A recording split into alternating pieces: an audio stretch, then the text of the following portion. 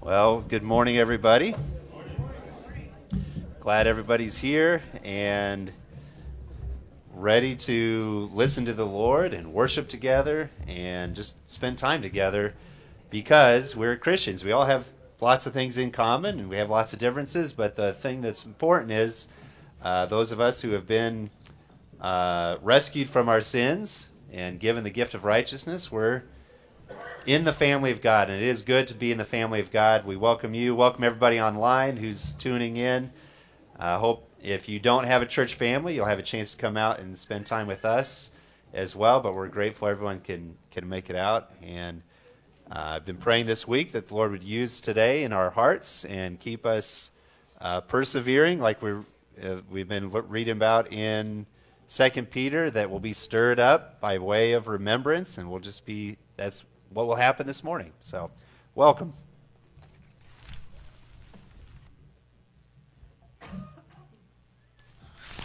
Get my microphone on here. All right, I'm on. Well, good morning.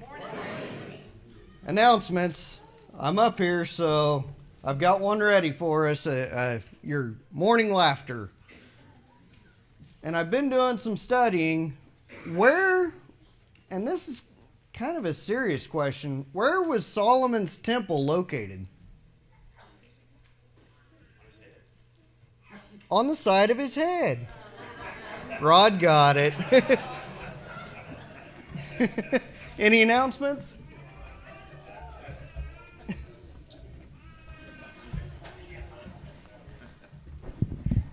Mary Singles will be meeting at the church this Thursday, and we'll meet here at 10 o'clock. Don't go to the coffee shop. And we're going to have a day trip to Newton, and we're going to do a sing-along at Comfort Care Homes, and then we're going to go out to eat.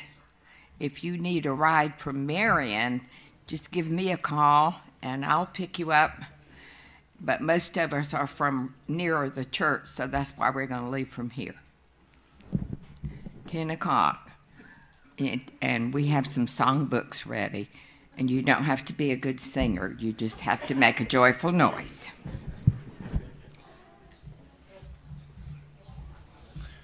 Good morning, everyone. March 18th, Beast Feast is approaching. I'm going to send the clipboard back around if somebody missed out the opportunity. If you'd like to sign up and help us out, we sure appreciate it. So I'll send that around.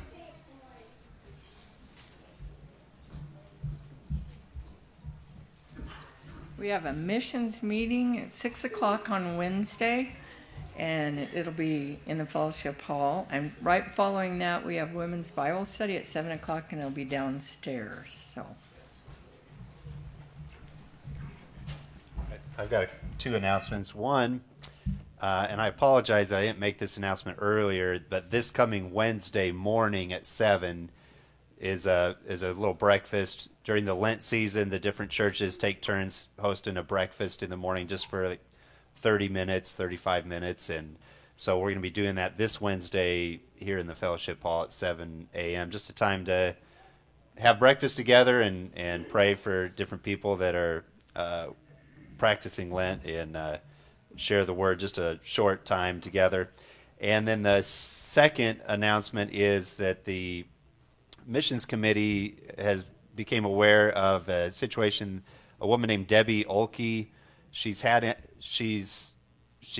MS for many years, but it's progressively getting worse and worse, and it's at a point now where she needs a new wheelchair. And this is not a matter of just getting a frill or a convenience. Like she needs something narrower to be able to get through rooms in her house that's mechanized, and so it's quite expensive. And so we're collecting money to help her buy this wheelchair. I think it's like a $5,000 or $6,000 wheelchair. I'm sorry? Yeah, it's okay. Well, we could talk about that afterwards. But if you do want to give towards it, the AOMC is also giving towards it, and you can earmark it for Aulne or give to the AOMC in the same way. But we just want to be able to help them out and bless them they are believers that have been serving the Lord in various ways, and it's a good opportunity for us to show them love. So that's right. And then also at Administrative Council this last time, the ad board, we were talking about getting some new playground equipment, and we were looking at prices on new sets and going, this is ridiculous. But we do see some used sets once in a while around, some nice things, and so we just ask that if you just keep your eyes open, and if you come across a nice used set of playground equipment that we could put out here at the church, let us know, and be something we can add for the kids of the church. So keep that in mind. And then Lucas and I were talking this morning. I'll just go ahead and share. We were talking this morning that the official name of the church is Aulne Church. That's our legal name, Aulne Church. But you'll also see Aulne Bible Church, and that name is a name that we've taken on. That was actually, we were considering that name originally from the very beginning, but we just went very simple, Aulne Church for the legalities, and that is our legal name. But if you're on Facebook, you'll see Aulne Bible Church. And if you look and go, well, what church is that? Well, that's us. We wanted to, we've added that so when people see that, they go, oh yeah, that's that church that believes in the Bible. And they're based on the Bible. And that's what we are. We are the only Bible church. So there we go. Even though we are still legally Aulne Church, if you write your check, you can still be Aulne Church. Although if you write Aulne Bible Church, that's okay. It'll get there. And just a reminder, after Sunday school, we'll gather for our picnic, followed by games. We'll eat around 12 o'clock, and we'll start around 12 o'clock, and then 30, 45 minutes to eat, or whenever you're finished, and then we'll break out the games, and you can stay as long as you want.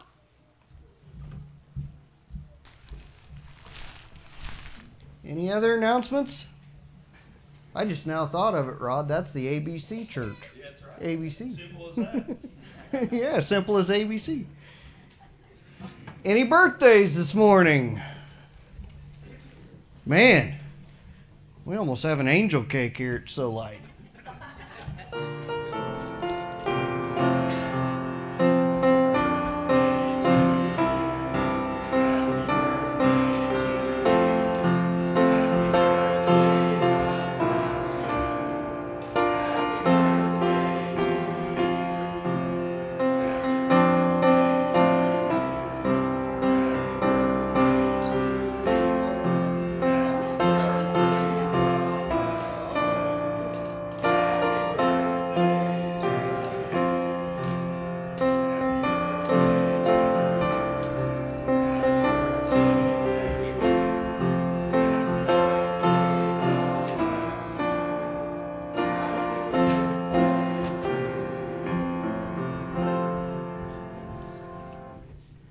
It's a good thing I'm hard of hearing, because if they were given their age, I didn't hear.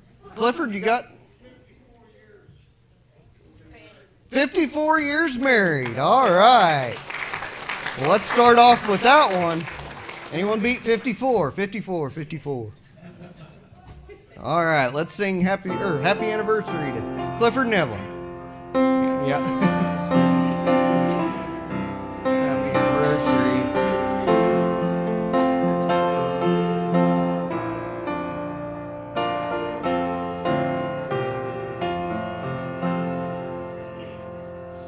Well, happy anniversary and happy birthdays. So at this time we will quiet our hearts and listen to what God has to say for us this morning.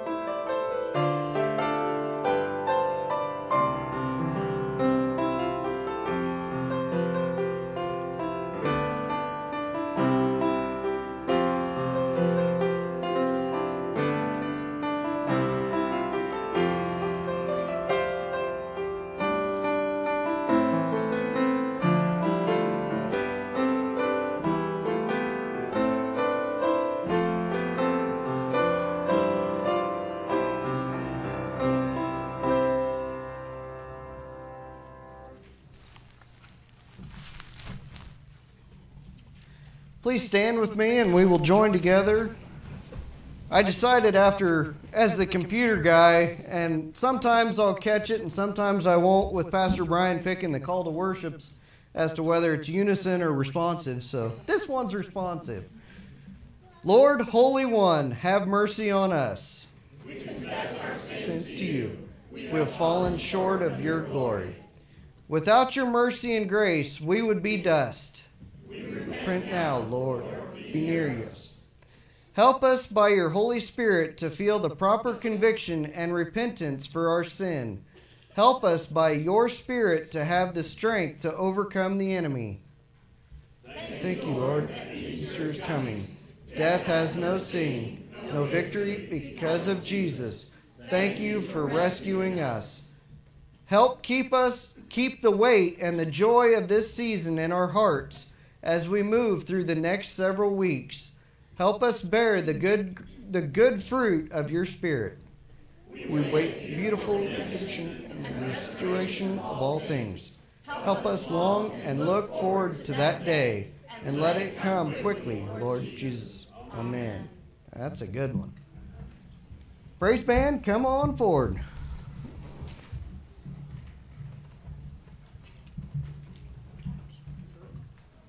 Good morning. Welcome to those of you who are here in the sanctuary, those of you who are online as well, and those of you who are spinning in a chair right now. I see you, yeah. I can see all things up there in the balcony. Yeah. From Psalm 28, 6 through 9. Praise be to the Lord, for he has heard my cry for mercy. The Lord is my strength and my shield. My heart trusts in him, and I am helped. My heart leaps for joy, and I will give thanks to him in song. The Lord is the strength of his people, a fortress of salvation for his anointed one. Save your people and bless your inheritance. Be their shepherd and carry them forever.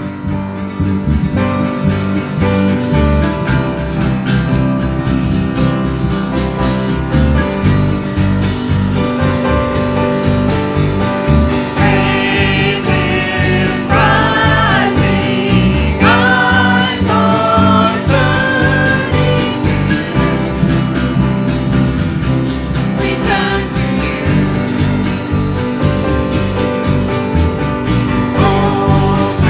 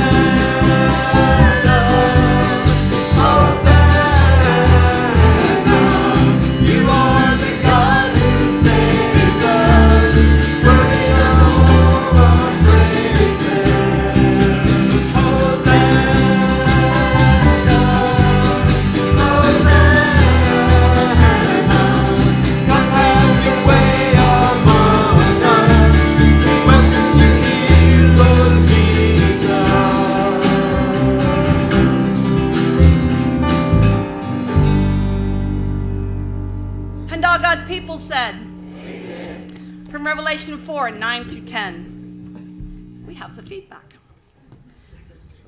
Whenever the living creatures give glory, honor, and thanks to him who sits on the throne and who lives forever and ever, the 24 elders fall down before him who sits on the throne and worship him who lives forever and ever. They lay their crowns before the throne and say, "You are worthy, our Lord and God, to receive glory and honor and power. For you created all things, and by your will they were created and have their being."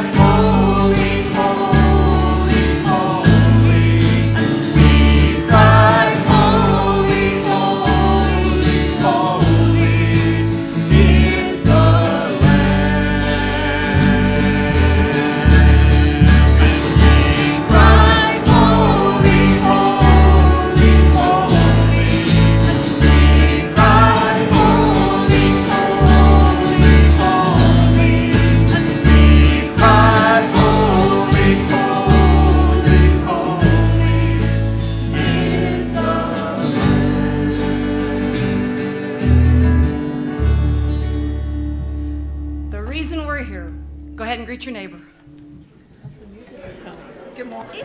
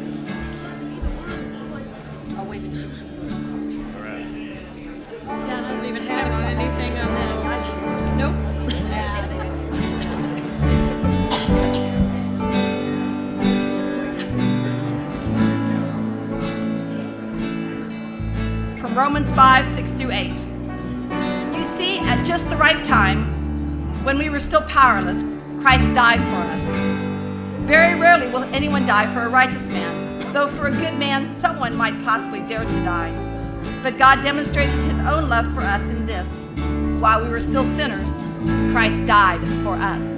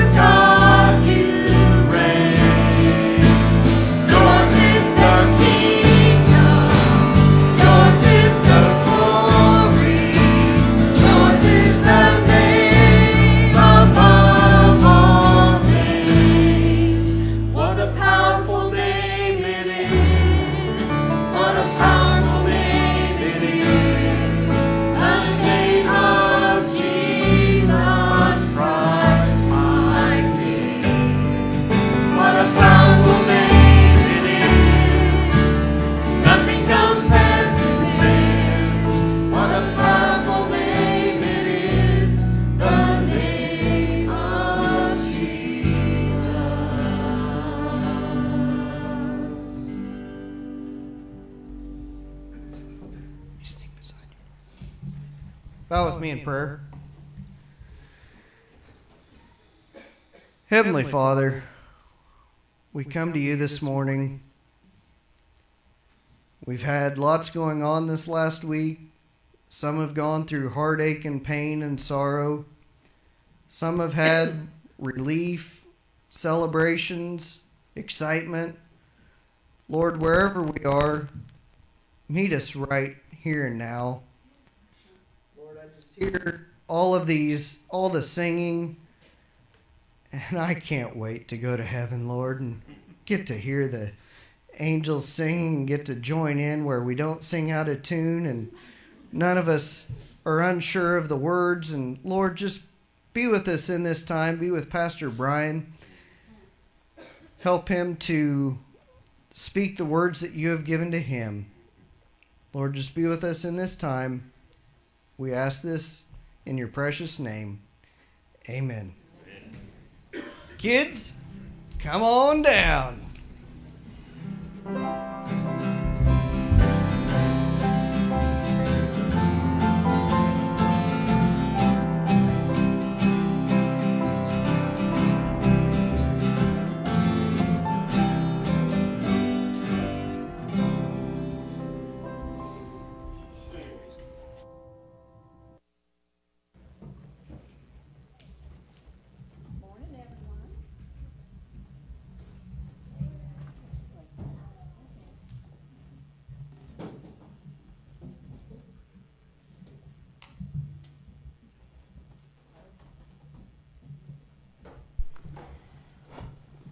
There we go. Inslee. Let the big guy get through.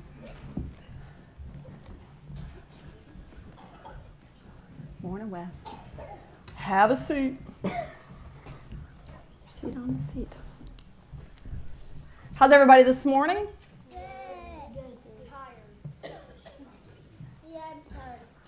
Oh, that's because you go and go and go and go and go and go and go. Everybody okay? Yeah? Yeah, you are kind of quiet. I'm sorry to hear that. I had a good night's sleep. I had some prayer warriors praying for me. I had a good night's sleep. So, question. What are some things that you should take your time doing? Praying, sleeping, Titus? Sleeping and playing. Sleeping and playing. Playing. What?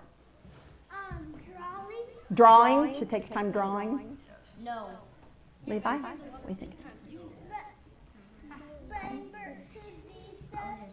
To praying to Jesus? Okay. Some of you are ahead of me. That's okay. All right. So some things you should take your time doing. Is that what you're telling me? Titus? Titus. Okay. All right. Is our timer up there? It's on the back? Okay. All right. Here's what I need everybody to do. All my people here are down here in front. Are you listening? Got a challenge for you. Okay. There are a bunch of people in here. It looks like there's 134 of us in here. That's a no. We had an official counter. We have an official counter. I mean, he counts everybody who's in here. So I'm not telling you. There's like 4,000. Then you might duck and you wouldn't be counted. But we have 134 people, it says today. All right, so here's the deal. Now, obviously, that includes all of you. So approximately 120. All right, here's your challenge, Richard. 400 kids? 400 in the whole United States. All right. Dexter, here's your challenge. I'm only going to give it once. In the next 30 seconds, you need to greet everybody in this building. All right? Now, obviously, you need to be careful about how you're doing that. Obviously, you need to be careful, right? But I need you to shake the person's hand, tell them good morning, and tell them who you are. All right? And if they want to tell you who they are, that's perfect too, okay? But we've got these people, and then we have the people in the back. Now, I think just for safety's sake, we are not going to the balcony. Do you understand me? We are not going to the balcony, all right? Just for safety purposes. So then they can come down to us. No, not this time. But that's a good idea. Okay. All right, so are you ready? Yes. Because our timer person is gonna hit the button. When you hear the timer go off, or if you have greeted everybody, then you need to come and sit down. But when the timer goes off, you have to come back, all right? Even if you're in a deep conversation, you still have to come back. You have to tell them, thank you, but I've got to go. All right, so you need to greet. Sit down. Nobody's told you anything yet. So you have to shake their hand like this. Like Bexley said, hey, Bexley, I'm Brenda. Good morning. And she's going to grin at me. All right, so that's what you need to do. Now, obviously, we can't all go down the center aisle, so some of you might have to go on the side. Please watch the things on the wall. Okay, just be cool. All right, are you ready? You may stand up. This is not a race. We're not running against each other. We're not running. Richard, did you catch that? We're not running. Okay? Sorry, put a damper on that. Running is my... Not in the church. Not in the church. Let's run fire. All right, ready? And you may walk, go. Go. Nope, sorry. Sorry, nope, you gotta shake hands. You gotta shake hands, you gotta physically go. Gotta go. Dexter. Go. Dexter.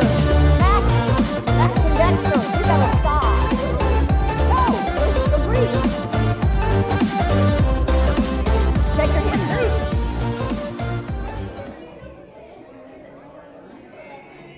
Time is up. Thank you. Time is up. Come on down.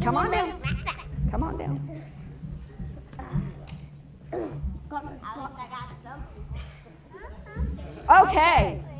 Yeah, I got some. Where do you sit? How about right there? There you go, baby. Have a seat, Richard. That works. All right. So, did you learn anything about anybody? Yes. What? Friendly. They're friendly? Yes. Okay. I learned about jumping. Yeah. They'd be nice. Did anybody make you feel really, really special, like you really want to spend some more time with them? Yes. Why does it say Really? I like Like just now? I like meeting new people. You like meeting new people? Okay. All right. So, did you get everybody in the building? No. What? No. Max, come on. You didn't get everybody in the building? I did. You got everybody in the building. You shook hands with everybody in this building, in this church, right here. I did that. So, yeah, it's kind of impossible to do that in 30 seconds, isn't it? Okay, so some of you had it earlier. When we pray, do you think God wants us to do that? Do you think God wants to say, hey, God, it's Brenda. I've had a great day. Thanks. Bye. No. You don't think God wants you to do that? Why not? He wants you to actually spend time. Yeah. Spend time with him? He wants me to actually talk to him and listen? How come? To the stairs. Because we're used to get up there. How come? How come we need to do that? Because if you don't, that's kind of disrespectful. You think it's kind of disrespectful? Okay. God takes the time to listen to us, doesn't he? And he wants to know what's on our heart. And so, Max, so when we talk to God, he wants us to have our full attention on him, Wes. To be fully engaged with him. Okay, Richard? So when we're talking to God, he doesn't want us to do that 30-second thing. He wants us to sit down and he wants us to talk with him and tell him what's on our hearts. And then, like we talked about a couple weeks ago, pray for different people. Okay? But we need to be sure that we're focusing on God and not on our phones or not on the TV set or not on what we're going to be doing this afternoon, but right now when we're talking to him. Okay? So let's do that right now. Let's bow our heads. Let's put our hands in our own laps. Okay? And close our eyes and turn off our voices. Turn off our voices. Okay? God, it says in your word, great is the Lord. He is most worthy of praise. No one can measure his greatness. And we thank you, Lord, for that. We thank you for how amazing and awesome you are and that you have all of these people in your sight and that you want to listen to every one of us. And you don't want to just hear a 30-second, hey, Lord, it's been a good day, thanks. You want to hear from our hearts. You want us to get in touch, to focus on you and to let you know what's in our hearts and to praise you and to give you the honor and the glory that you deserve. Thank you, Lord, for each one of these kids, Lord. This is the future right here. And we just pray that those who work with these kids, those who love these kids, would do everything they can to bring them closer to you. In your son's precious and holy name, amen. And you know, while I was sitting up here, I forgot the snacks downstairs. So, well, I know. Go enjoy children's church.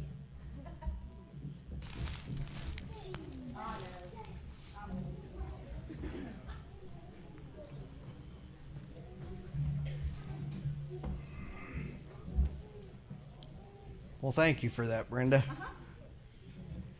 Now is the time where we've come in our worship to give. If you will bow with me in prayer, we will go to the Lord. Lord, we come to you again. It is just so awesome that we're able to connect with the creator of the universe and that you want to hear our voices, Lord. Lord, we've had it preached here at Aulne that something's going to start right here in Aulne. And Lord, we have people that are on fire, that have a passion for you, Lord. Help us to be willing to give for the mission of this church, that we may not just stay within these four walls, but to reach every ends of the earth. Lord, be with us in this time. In Jesus' name, amen.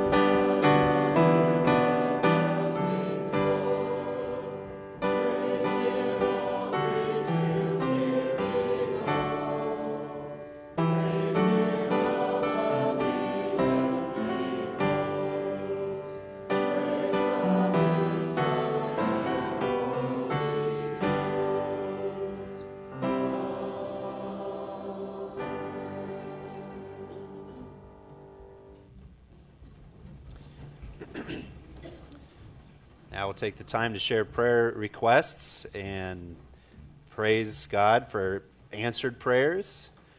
And the Lord has been showing himself faithful to answer prayers, and I think there's some really faithful prayer ministers out among us. And so I think you can send in your prayer requests with confidence that they will be prayed for. And one note here, Amy Plett is passing on a joy that she's thankful for. She said, "Thank you for your prayers for my joint pain. 5 weeks ago, my primary doctor put me on a medicine they give to fibromyalgia patients. Thanks to this medicine, I sleep at night and don't have any pain." So praise the Lord for that. Remember, she had medicine that worked, but then the insurance wouldn't cover any more of it, or she used up all that she could. And so that was a big concern of hers. So praise the Lord for that answered prayer. Be praying for my father-in-law, Tim Atwood. He is in AFib currently, and he's at the hospital. He got medicine right to get things in the right order, but still waiting to take some tests, find out why it happened again. And so be praying for his health, for his heart, and also just for his peace of mind, that this doesn't, he doesn't feel too much stress and anxiety over this, and that the Lord will bring him to be healed. Pray for Katie Zerker, has to take a 3-hour glucose test tomorrow morning to check for gestational diabetes. Did I say that word right? Okay. So be praying for that, and that she won't have that issue. Be praying for our friend, and also I guess this is an announcement too. Rick Garth is sadly moving to Texas, so this is his last Sunday here, aside from any visits he may pay us in the future, and we pray that he will come and visit us when he has the chance. But he's going down to help his family take care of his mother, and he's moving in there. He's making a big sacrifice. So be praying for Rick, just that everything happens smoothly and without problems. And also just pray the Lord's blessing on Rick and his life as he's making this big change and this big move on behalf of his mother. And then also pray for Peyton Davis. This is John and Lori's granddaughter. She has hip surgery Tuesday morning. And so be praying that the doctors and nurses have both skill and wisdom. And then pray for Peyton that she has healing and recovery.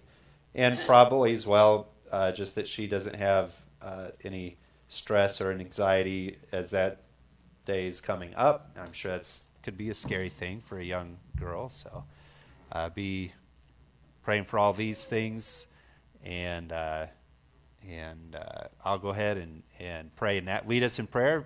Please join me praying in your hearts for these things as well, and let's try to remember these throughout the week.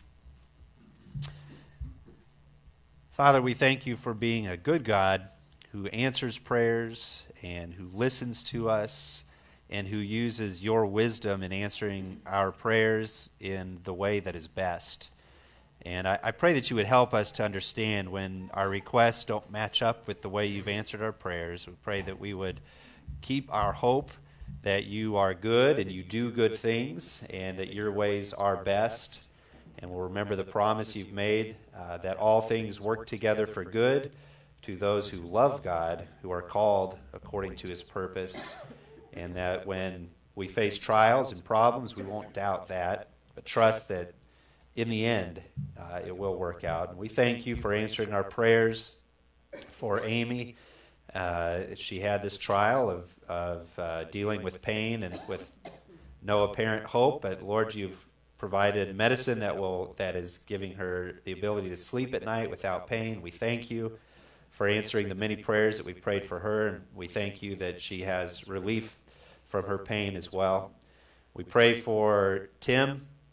I pray that you would restore his health, Lord. I pray that this won't be a problem that he has to face again, but that as he's waiting treatment, Lord, that you would give the doctors wisdom as they analyze the problem and assess the best course of action, and pray that you would also give Dad just a peace of heart and a peace of mind, that he would be able to feel your closeness to him as he goes through this difficult time. We also pray for Katie and her glucose test tomorrow. We pray that the results will be good, and also that this test won't be too difficult or uncomfortable, Lord. Just pray that all things will be good and that baby will come at the right time, and you would just grant health and safety throughout her pregnancy, Lord. We thank you for the friendship that you have given to us with Rick, and I thank you just for the short time that I've got to know him. And Lord, we pray for him now as he's making this big move. I pray that you would bless him as he's making a sacrifice of what's comfortable for what is best. I pray that you give him wisdom as he makes decisions affecting the future. And I pray that you would give him friends in Texas and godly people that build him up in love, and someone that he can invest in as well. I pray that you would just use him for your glory. And I pray that we would be able to see him in the future, that he'll have the chance and opportunity and ability to come and visit. And we trust you in your sending him away, Lord, that it will be good. And we just pray that you'll give him grace through this time.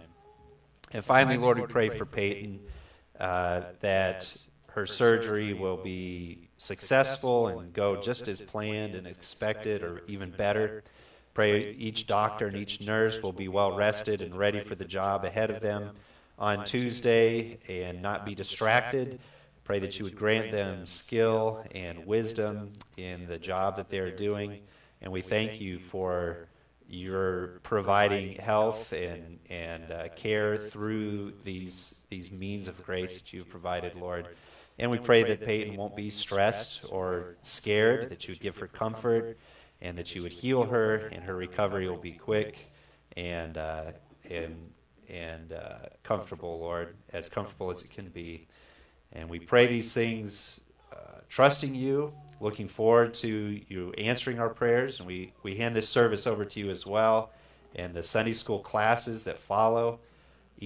I pray for each teacher that you'd give them the words to speak and teach, and each person participating in the classes following the preaching, that it would be just a time of growth and Holy Spirit-led interaction among your people. I pray that each of us would respond to your word this morning in the way you want us to, myself included, that I would take your warnings and your instructions and take them to heart. We pray all these things in the name of Jesus and his authority as he's taught us, and we also pray the prayer that he's taught us, and we pray it with our hearts to you. Our Father, who art in heaven, hallowed be thy name. Thy kingdom come, thy will be done on earth as it is in heaven. Give us this day our daily bread, and forgive us our trespasses, as we forgive those who trespass against us. And lead us not into temptation, but deliver us from evil. For thine is the kingdom, and the power, and the glory forever. Amen.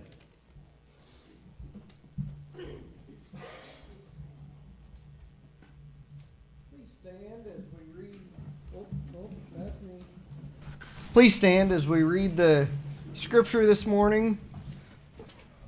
It comes from 2 Peter. I've got it bookmarked here. 2 Peter 2, verses 9 through 16. The Lord knows how to deliver the godly out of temptations and to reserve the unjust under punishment for the day of judgment, and especially those who walk according to the flesh in the lust of uncleanness and despise authority. They are presumptuous, self-willed. They are not afraid to speak evil of dignitaries, whereas angels who are greater in power and might do not bring a reviling accusation against them before the Lord. But these, like natural brute beasts made to be caught and destroyed, speak evil of the things they do not understand, and will utterly perish in their own corruption, and will receive the wages of unrighteousness as those who count it pleasure to carouse in the daytime. They are spots and blemishes, carousing in their own deceptions while they feast with you, having eyes full of adultery and that cannot cease from sin, enticing unstable souls. They have a heart trained in covetous practices and are accursed children. They have forsaken the right way and gone astray, following the way of Balaam, the son of Beor, who loved the wages of unrighteousness. But he was rebuked for his iniquity. A dumb donkey, speaking with a man's voice, restrained the madness of the prophet. And all God's people said, Amen. You may be seated.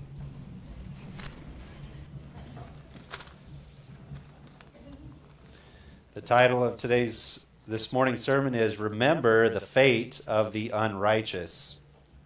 And we're in 2 Peter.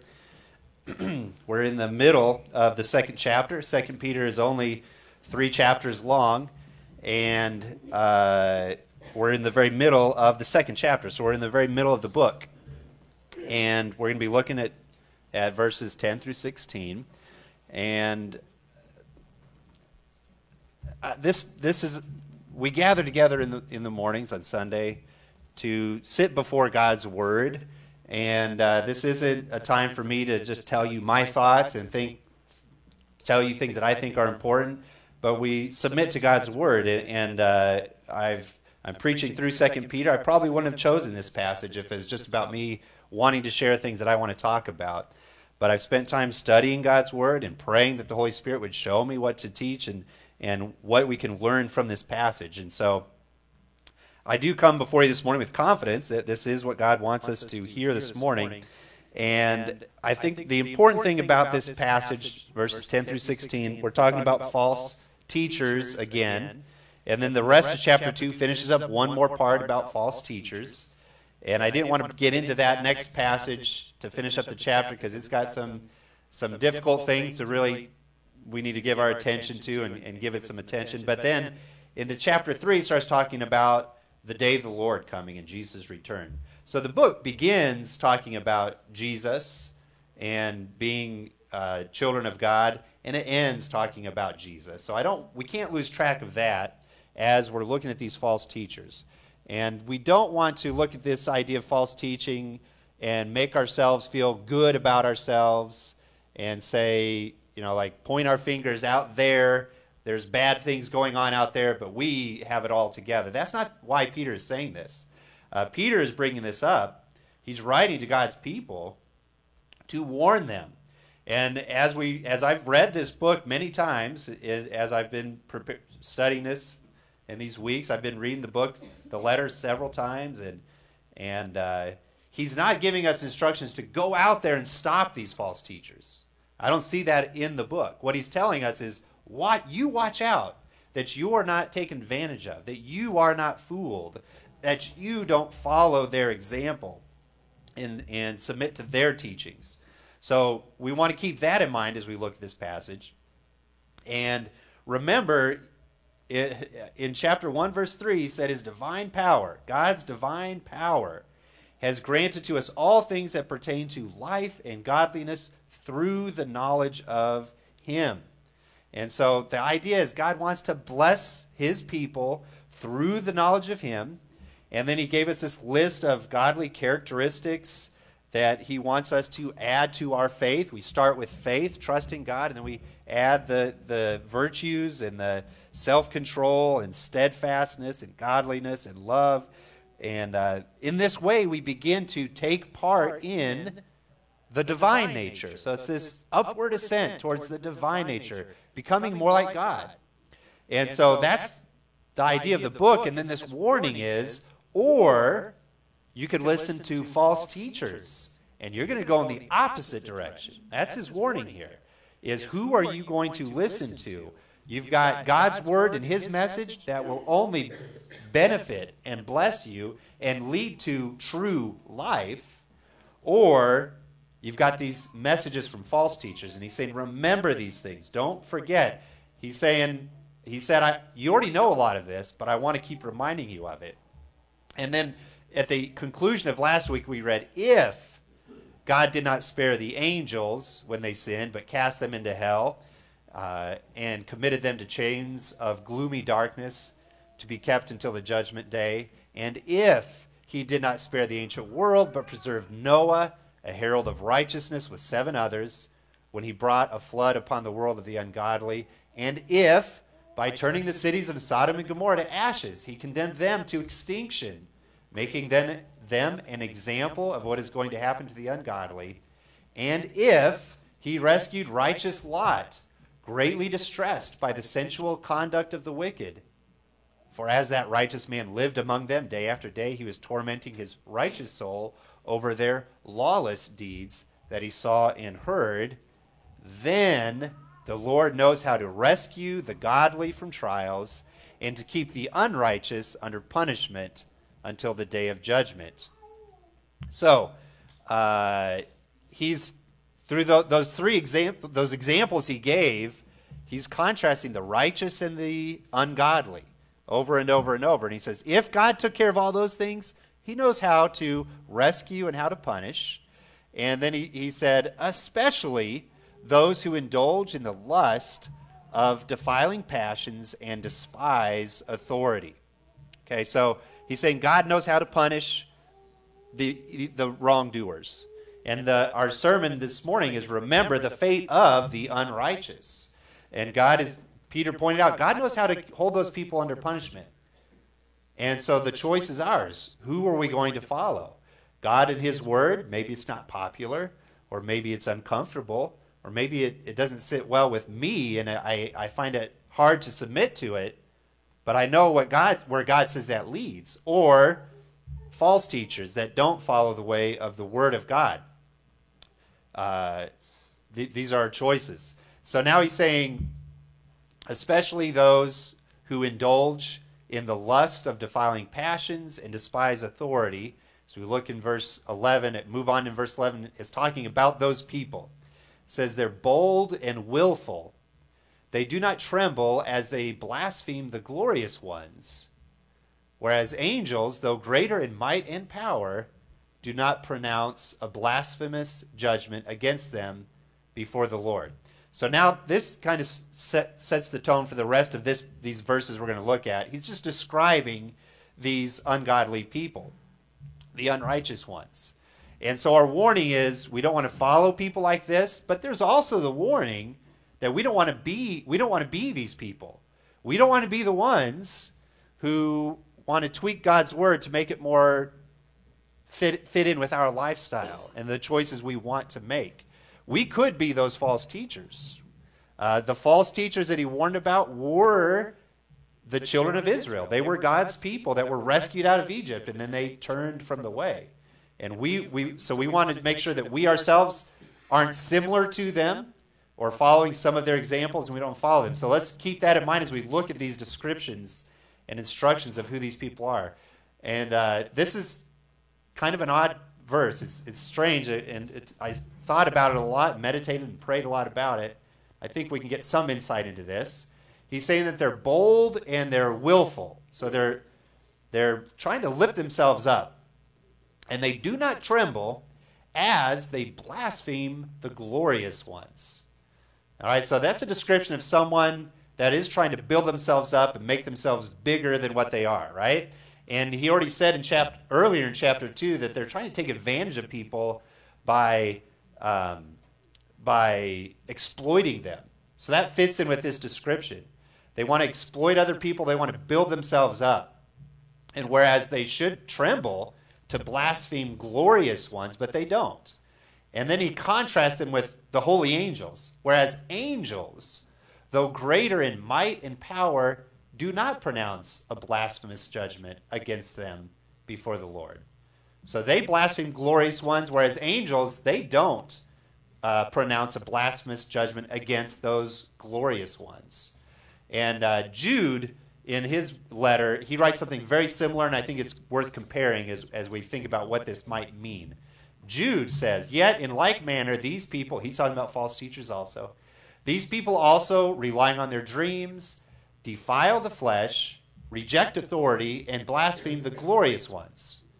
All right, so he's talking about who are these glorious ones that they are blaspheming? Peter and Jude both mentioned them. These false teachers blaspheme glorious ones. Well, the next verse gives us some insight. In verse 9. But when the archangel Michael, contending with the devil, all right, so remember Peter said not even angels do this. Well, now we're talking about a specific angel, Michael, the archangel. So it's a high-ranking angel. Contending with the devil, was disputing about the body of Moses. He did not presume to pronounce a blasphemous judgment, but said, the Lord rebuke you. Now, you can spend time this week thinking about what they're talking about, the body of Moses, and there's plenty of resources where you can look up and find study Bibles that talk about what that contention was about. But for our purpose this morning, what I want to see is the example that Jude gave about an angel not blaspheming glorious one is the Michael not giving a blasphemous judgment against the devil. So I believe when Peter is saying that they don't tremble and blaspheme the glorious ones, he's not necessarily saying good and godly ones. He's just saying glorious ones. Remember, the devil is an angel of light, and he can disguise himself. And I think the point, what he's getting at, is that we are creatures. We're humans made out of dirt, right, from Genesis 1. And angels are not creatures made out of dirt. Angels are some sort of bigger and more powerful creation, Some of them are very holy angels and pure, and some of those angels have fallen and become very wicked and evil. But they still are not creatures of dirt. They're still glorious ones in a sense. And I think that's what Peter and Jude were both talking about. That's what makes the most sense when you compare those passages. And so they are blaspheming beings that are higher than them, spirit beings. Not that they're good, but the archangel Michael, he had reason to rebuke Satan, the devil, but he instead of him doing it and him saying, I'm big enough, I'm strong enough, I'll just rebuke you, he said, the Lord rebuke you. So that's in contrast to these false teachers that don't feel, they can build themselves up. They don't hesitate. Whereas the holy angel Michael, he hesitated. He said, who am I? I can't rebuke these glorious ones. The Lord, let him rebuke you. And these false teachers, they blaspheme glorious ones. And I think as we looked at the contrast, those stories about Sodom and Gomorrah, there was angels involved in those stories. And it mentioned the fallen angels and these false teachers. And I think when you put it together, the idea is that you've got the two paths, the way of the true prophets and the way of the false prophets, the false teachers. And one is the way of God, and one is the way of these unrighteous fallen angels. And so we've got this, the whole world is this story of God versus his enemies. And God is going to prevail, and God has all authority and all power. Just like we know this of Jesus, but Jesus he didn't exercise that authority while people crucified him. And it's the same story. God is waiting for the right time to finally prevail over his enemies, but he could at any moment. And so you've got this battle between good and evil, and we humans, who are we going to give our allegiance to? And I think the warning is, some people say, I don't want to go all in for God. I don't want to go all in and follow Jesus and his instructions. But I don't agree with those evil spirits. I'm not going in that way. But Peter's telling us it's one or the other. You can't just choose your own course.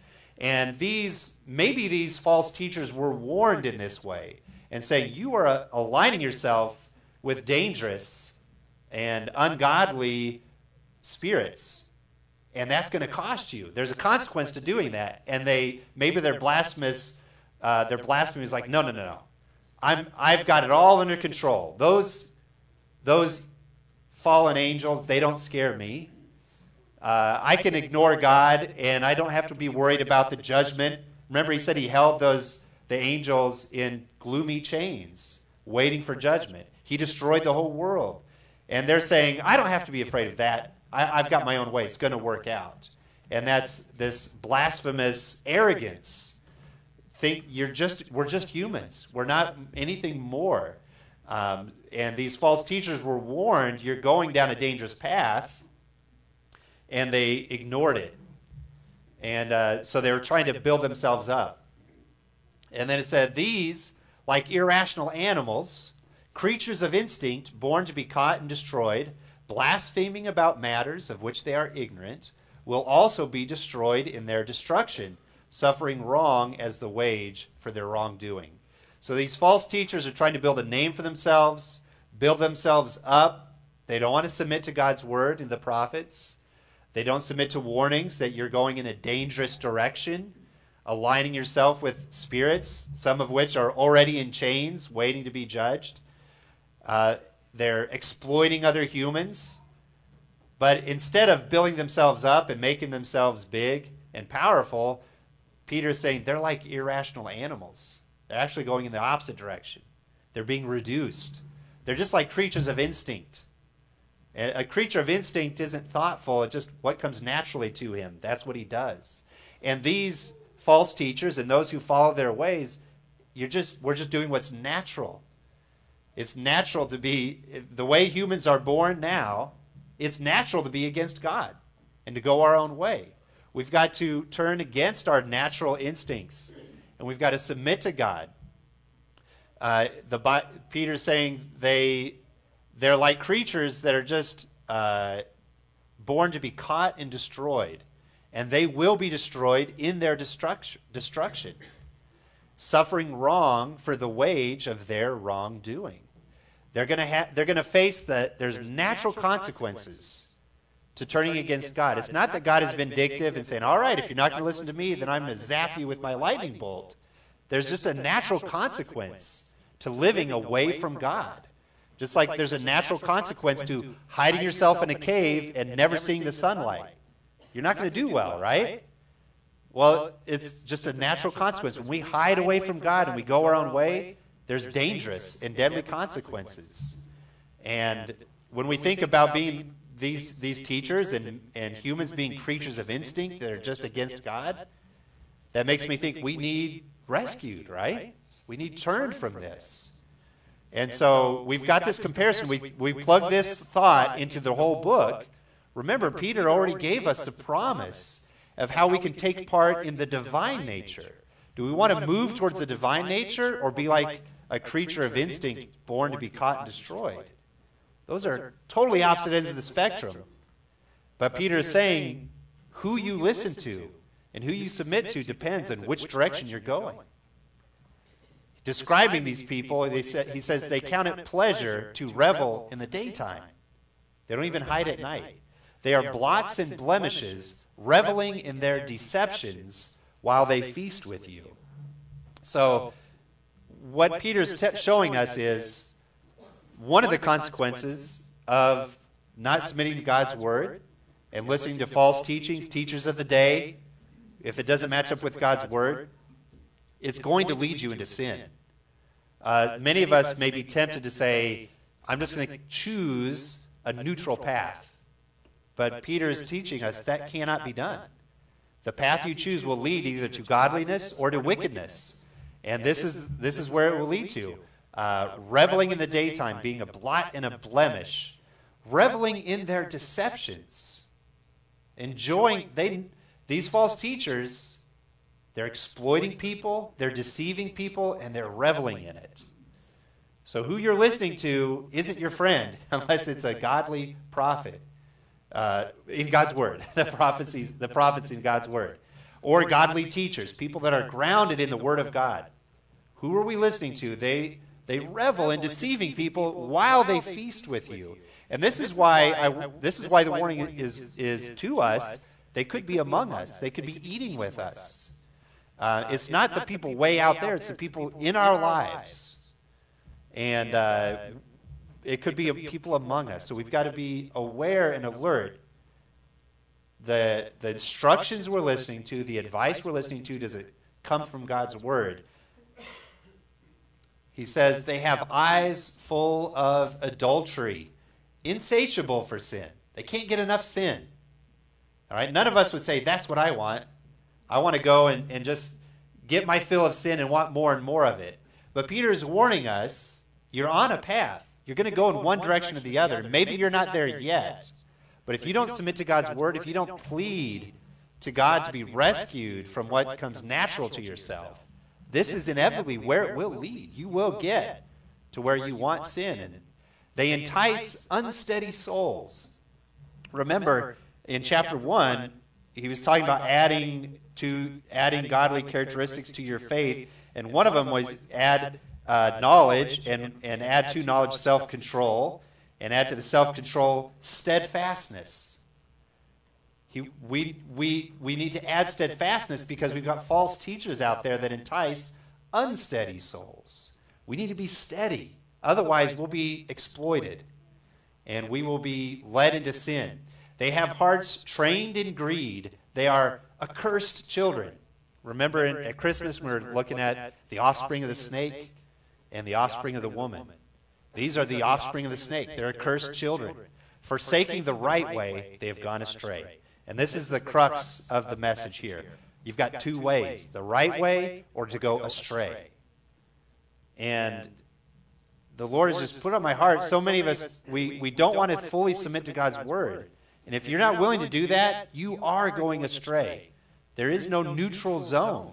There is a cosmic war between good and evil. the unholy, the unrighteous, and God and his followers. And there is no demilitarized zone. You're in one territory or the other. And so this is a heavy warning for us to note. He says they have followed the way of Balaam, the son of Beor. All right, so now he's giving an example from the Old Testament, the story of Balaam. If you want to read it, it's Numbers chapters 22 to chapters 25, the prophet Balaam. And it says, the son of Beor who loved gain from wrongdoing. But he was rebuked for his own transgression. A speechless donkey spoke with human voice and restrained the prophet's madness. So, to summarize that story that you can read in Numbers, Balaam was a prophet of God, and the children of Israel had been rescued out of Egypt, and they were moving in to the promised land. And all the kings are seeing this big nation moving in, and all the kings are getting a little nervous, like, what's going on here? A whole nation coming into our area. And Balak was the king of Moab, and Balak saw them coming, and so he said, I know there's a prophet named Balaam. The people he blesses are blessed, the people he curses are cursed. And so I'm going to go hire him to curse these people that are coming into our area. And the children of Israel were so great, you couldn't even see them all at once. You had to go to one mountain, you could see one part of them, and you climb up on another mountain, you see another part of them. And then a third mountain, you see another part of them. So he goes to Balaam, and he says, he offers him lots of money, and he says, come curse these people. And Balaam said, well, let me check with God. And God said, don't curse my people, is what he said. And so Balaam said, even if you offer me a room full of treasures, I can't do it, because God says not to do it. And so Balak doesn't offer him more money, necessarily, but he sends more prestigious people. He sends more higher-ranking princes and more numbers of these high-ranking princes to ask him again. And so Balaam says, let me ask again. He should never have asked again, but he said, let me ask again. And then God says, all right, if you want to, go, but you're only going to be able to say what I tell you to say. And God was upset, angry with Balaam for being willing to go with the people. And Peter says, these false teachers and people that follow their example, they're following the way of Balaam, who loved gain from wrongdoing. He was willing to go do the wrong to try to curse God's people. And it wasn't, I think he might have been sincere. It wasn't about the money. It was about the prestige. This king was coming to him. He was sending higher and higher ranking princes and more high ranking officers and generals to go say, you come, please help us. And that appealed to him. He was gaining credit and face. And he's like, wow, I'll be this big shot. And he wanted to do it. And God did not so they're on their way to curse Israel. And as Peter mentions, this donkey, a speechless donkey, spoke with a human voice and restrained the prophet's madness. So he was on the path, on his donkey. The donkey saw the angel of the Lord with a sword in the road and would not go any further. And so Balaam beats his donkey, makes him go forward, and the angel of the Lord moves farther down. The donkey stops again, and the donkey keeps trying to save Balaam's life from getting struck by the sword. Finally, he speaks and says, why have you done this to me? I've only been good to you. And Balaam says, well, because you're embarrassing me in front of these princes and generals. I can't even control my own donkey. And then the Lord opened his eyes, and he saw the angel of the Lord with a sword. And he realized this donkey was saving my life. And what Peter is pointing out, Peter's referencing this story, saying these false teachers, they want to exploit people. They're not afraid of creatures, angelic creatures that are higher in glory and rank than them. They want to build themselves up, and they become low like just animals. They become low so that just a speechless donkey of all creatures would rebuke this Balaam. He wanted to lift himself up and become great and impress kings and princes, and then he couldn't even control his own donkey, and then the donkey rebukes him. How embarrassing, right? And that's what Peter's saying. He's saying people that follow the false teachers, they're going the way of Balaam. They have the same motivation, I don't know what I know my temptation for gain. I don't know what your temptation for gain is. It's not necessarily money. But whatever it is, there's something that we think we can gain. Maybe it's independence. Maybe it's autonomy. Maybe it's pleasure.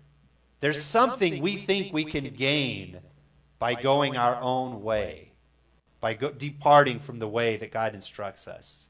And the warning is, it's madness. It's madness to do that. When you read the story of Balaam, if Peter hadn't said this, you wouldn't think, oh, he's crazy. But Peter's pointing out, when we depart from the way and we go after our own way, it is crazy. It doesn't make any sense. How can we think that we'll get anything good when we leave the author of all goodness? When we try to interact with him on our terms, that's just not going to work. It's crazy. And so we need to be praying that God opens our eyes, just like God opened Balaam's eyes, and he saw the danger he was headed towards, and he repented, but he still paid the consequences for his sin. We need to pray that God opens our eyes so we see the danger we're heading towards. We don't believe it's there. We don't see it. It's not right in front of us, but it is down that path. And so this fits in with Peter's teaching, and that's as far as we're going to get today, is to verse 16. There's some grave warnings about false teachers we're going to look at next week. But let's not get too focused on the false teachers beyond the warning that it's very dangerous and it's deadly in every sense of the word. Let's not soften it.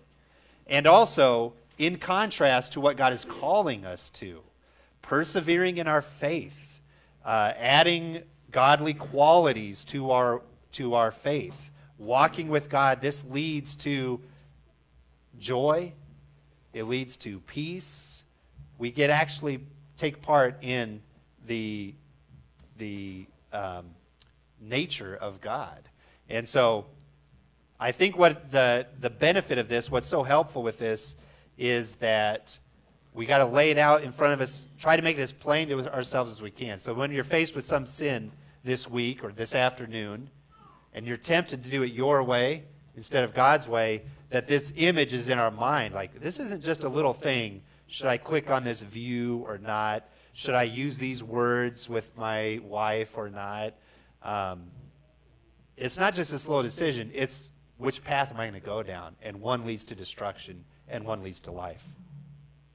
So let's consider these things as we continue studying 2 Peter. Let's go ahead and stand together and turn in our hymn books if you want to, or they're on stage. They're on the screen as well.